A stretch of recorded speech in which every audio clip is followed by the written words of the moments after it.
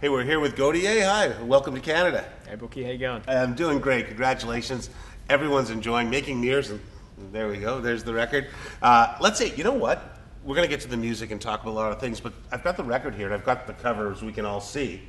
So let's start with that, because I understand that, like, the music is very personal, but the front cover, the artwork, is a very personal story also. Yeah, it's a piece of my dad's that I salvaged from an old cardboard box. It was discarded amongst some old newspapers and letters and things. I was cleaning out some junk and found this little piece of cardboard, and I lived with it for a while. I wasn't completely sure it was right for the album cover, and then I did a little bit of photoshopping. Like this square here was not originally complete like that. It was kind of a different, emptier kind of square, and I kind of wasn't sure. At first I was trying to convince myself that the asymmetrical nature of it was a good thing, but I kind of photoshopped it and liked it better symmetrical. So.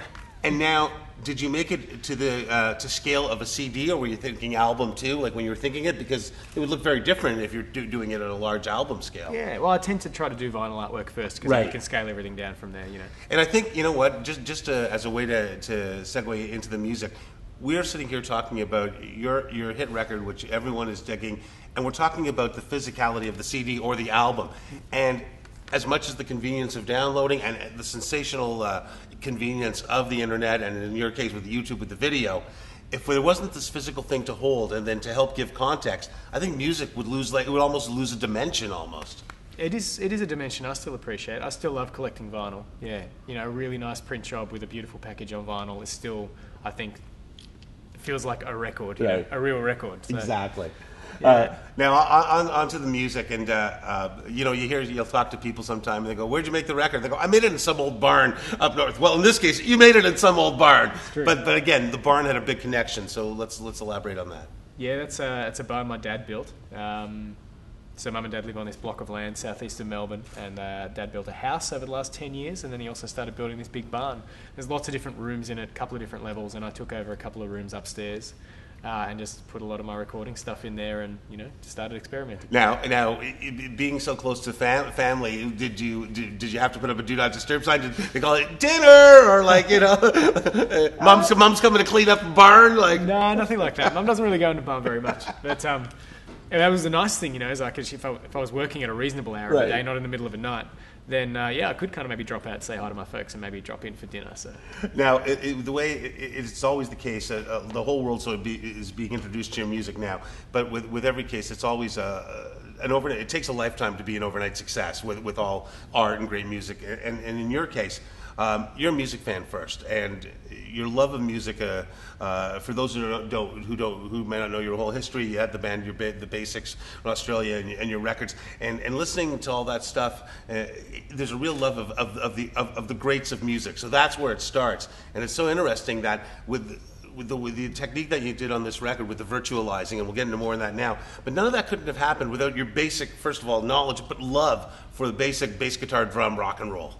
Yeah, I guess so. I mean, that's one perspective, and on the other hand, I guess there's also just the nerd in me that likes, there's amazing things that, quite accessible technology now can allow you to do, manipulating sound and... Right. Yeah, But I was saying it all started, like, your instincts. It all started with your instincts of rock and roll. Well, I was a drummer first and foremost. Right. So, when I was a teenager, I was, played a lot of rock. I was, covering Nirvana and Soundgarden, Screaming Trees and Alice in Chains with my high school band. And it's like, I don't know, it's because I was maybe into bands like Depeche Mode that I started to get more into the idea of programming and using synthesizers and, making more produced stuff on record, I guess. It wasn't all about just bass drums and rock and roll. But it was funny, I mean, like for 3 years I quit playing drums, so you might say I forgot about rock and roll for 3 years. I started sampling stuff, started making tracks in my bedroom at home, and then I met Chris from the Basics, and we started working as a duo, doing lots of covers and starting to write original like rhythm and blues tunes. And I was like coming back to the drum kit, so it was like reconnecting, and I'd actually never listened that much to soul music before then, so it was like he kind of put me onto a lot of great soul artists. Well, that's interesting, because like Drawing Blood, there is a lot of soul Motown influence on that record. That track. Yeah, that track. Yeah. Same here. Yeah, okay. Now, but I think the concept that you came up with for finding sounds and virtualizing, or you want to call it, it's almost like a chef taking an ingredient and then figuring out a way how to enhance the meal by taking that ingredient and adding a different ingredient to change the texture of it. And that's what you did, which I find fascinating, to get those sounds. And it's very much a Dr. Frankenstein in the studio, just searching until you heard something, I guess, that connected to you emotionally. Yeah.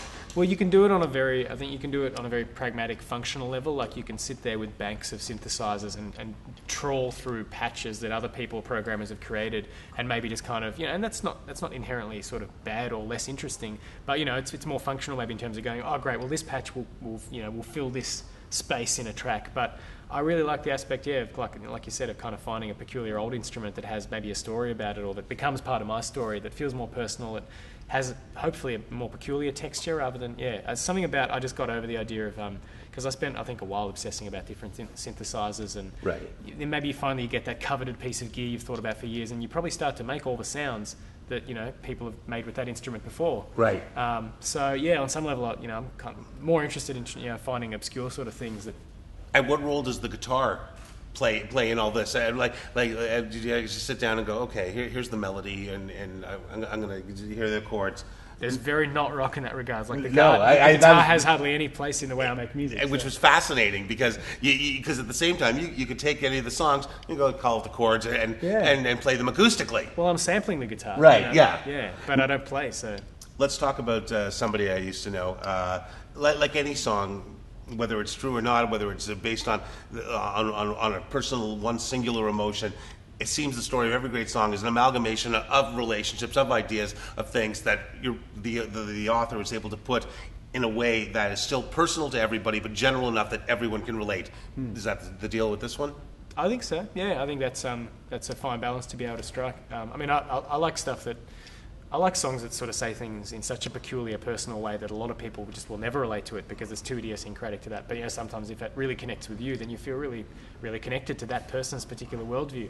I think, this song is more, trying to find that fine balance between saying something based upon a lot of things I definitely remember and felt very strongly, moments I remember clearly from specific relationships, but saying it still in quite a universal way. Now, how did Kimber become involved? Were you friends with her before? Were you thinking of her for the part, or did that come after? I wouldn't say we were friends. We'd met like 5 years before. I think we've become better friends since, obviously. Like, we've been hanging out. We had to play together a lot. And it's great. And even then, so we still sometimes seem to be like ships in the night. Like, she'll fly in somewhere, we'll sing together, and then like see each other very briefly, and then she's back on a plane somewhere else because we're so busy just doing different things.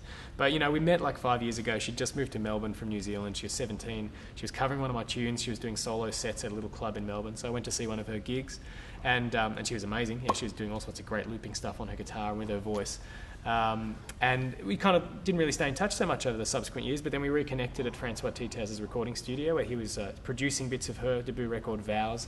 He was mixing stuff on Making Mirrors, and he actually suggested I should give Kimber a call. So when I first heard the voice, I thought it was Bic Runga, another New Zealand artist. I thought it was her. Because it is the same sort of thing.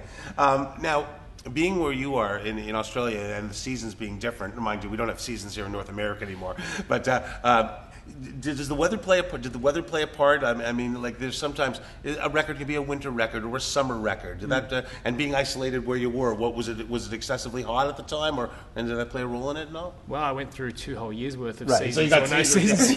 So there were moments. I mean, there was definitely. There's a song on there that the song "In Your Light" is very much. I think. I'm not sure I would have written it had I not been at times that point in the summer walking out to these beautifully glorious sunny days. It's just very, it's a nature song. It's just a pure love of how much just the bright sun can give you a complete sense of, just warmth from the inside, from the outside, just taking it in. So, but I remember specifically, the weather had a bearing on, as you said before, I was recording in this barn. Not an ideal place to record. It was great in terms of being close to my family and local to where I was living, and great for making music any time of the day, not having to pay high studio rates for spending a long time, because it took a while to make this record. But the barn was not so good weather-wise through the seasons because it wasn't soundproofed and it wasn't sort of weatherproof by any means. So I quite remember, in the middle of the winter, going for jogs between every vocal take, just because it was impossible to stand there and consider singing, just shivering. And in the middle of the summer, I'd have to sort of start work 7 a.m, stop around 11 a.m. in the morning because it would just get like 40 degrees Celsius in the barn. Right. Pick it back up after dinner and then go into late at night because it just got too hot up there. And unlike Arizona in Australia, is it a dry heat or is it They say Melbourne has 4 seasons in one day, so it varies. It can be quite humid sometimes. It can be dry too. Another thing that makes this a record, that's what I think, is as much as every artist, they all declaring we're never doing albums again, we're only doing songs. there's a context to a record. Another thing is the first track, much like Sgt. Pepper, but Making Mirrors. That opening salvo of music does set a tone for what is going to come. It acts like an introduction and a gateway. Again, why something comes together conceptually and it's called an album. And I think I like when people do that. Cool. The first, I find the record just explodes off the top. And if you were to pick other songs as singles, like Easy Way Out and Eyes Wide Open would certainly be tough. Then you get into the second side, and I think one of the most interesting songs on the record, and I don't know if you're going to do it live and if you'd manipulate the vocal, but obviously the state of the art is that just had me looking at the stereo going, okay, what just happened here? Oh, cool. I'm a big fan of that song. Yeah. And it's fun to play live, yeah. I use a Boss Voice Transformer to do the voice in that song. Now, with somebody that I used to know, the tremendous success of the YouTube hits and everything, and a great convenience of living in this day and time. And then the band Walk Off the Earth from just up the road in Burlington here takes the YouTube and the song and does the concept. What did you think when you saw it? I thought it was great. Yeah. I'd got at various points I've been a bit burnt out, like seeing another remix, another cover of the song. It's like right. And a lot, some are okay, some are quite average, and so I was a bit over it. But then someone sent me that. I think I saw it when it had 157 views. I remember looking at it because somebody sent it to me quite early. And it's funny because people now are still going, I don't know if you might have seen this. Like, well, yeah, I have. So. Well, when I first heard the song and first saw the title, my first instinct I said, hey, when I get to meet him, I'm going to ask him, is if you're familiar with the Elliott Smith song, somebody I used to know. Yeah, I know. Because that's like, a personal song. And they're not that distant. Someone could say, wow, is that, if they only heard the one, but that's almost that song. Him doing it's like strumming on an acoustic guitar. Yeah. Saying it's a beautiful song. It's a beautiful song, great record. That's from off XO, isn't it? Yeah. Figure eight. Figure eight. Yeah.